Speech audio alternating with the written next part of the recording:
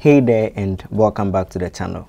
So today's video is about how to model better entities, right? So let's assume you are building an app and you happen to have a user entity in your app. So what I tend to do with all my entities, which I call it maintaining data type and field name consistency, is that let's assume I have ID on a user and then another entity. I also have something that uniquely identifies that particular entity, like a product. What I tend to do is I maintain the same data types for the IDs. So if I have ID on the user, that is meant for identifying that user uniquely, then I make sure that all IDs on all other entities have the same data type. It just maintains this kind of consistency so that some IDs are not integers whilst others are string, whilst others are other data types, right? It just makes everything looks uniform, except edge cases where you need to have that particular thing as a number, right? So an integer or any data type. But aside that, I always make sure that my especially IDs are of the same data type across my entities. Now the next thing is redundancy in naming. So for instance, I have this user class here, right? And you see that the fields I have over here are name, email, photo URL. A redundant name would be to give this name field username, right? So user, except when you have an actual username, but then repeating the name of the class as part of the field. So user email, for instance, user email, or user photo. This way of naming is redundant because when we are on the user, we know that anything on this user belongs to that user. So if I do something like user.name, right, user.name, I know this name belongs to this user. I don't have to do user.username.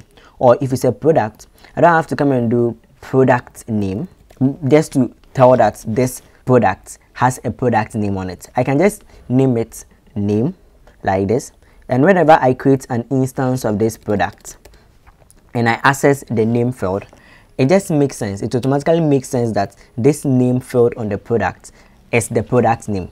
The price is the product price. It's not necessary adding product as in product underscore price or product price when the price itself is on the product. Now the next thing I do when modeling data is to use linear data structures as much as possible. So an example of this would be for a user, right? So I have this user over here, and let's assume a user can have first name and then last name. So instead of having final, so name, let me call this first name.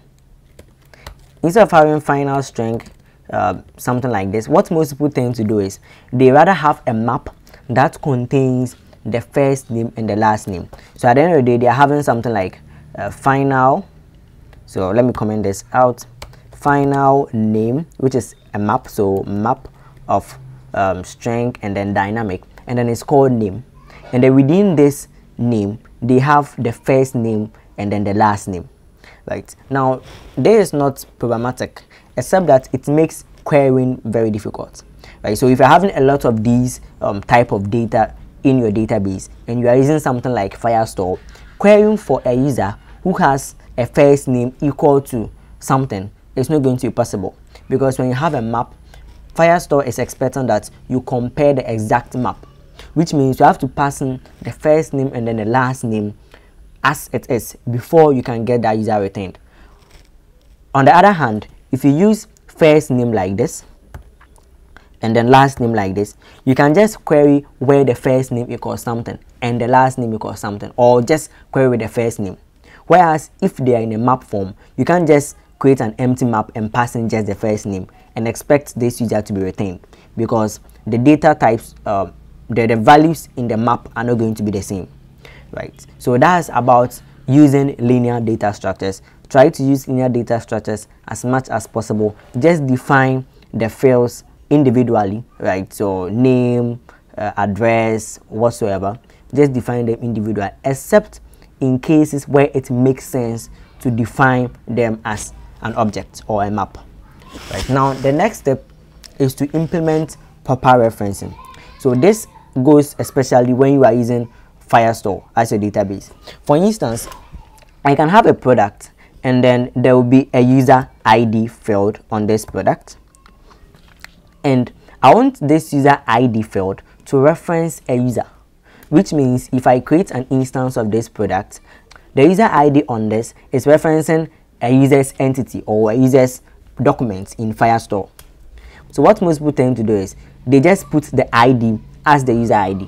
Now let me show you an example. So I can have a product, and there is going to be a product, right? And let's ignore all these and focus on the user ID. Now you will see something like a random ID for the user ID field. Now this is not the proper way of referencing in Firestore, because when I look at this user ID, I don't know where this user ID is coming from.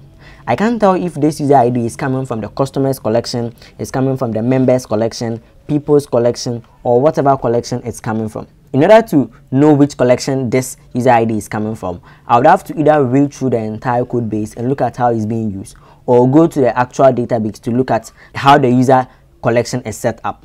Now a better way to reference this is to use the full path of this user ID. So mostly in Firestore, this is the right way to do referencing. You write the full path of the collection and then the document ID.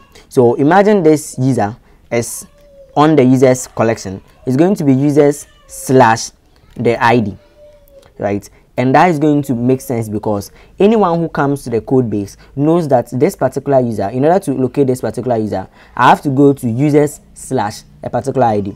Let's assume our collection is not called users, but then it's called customers.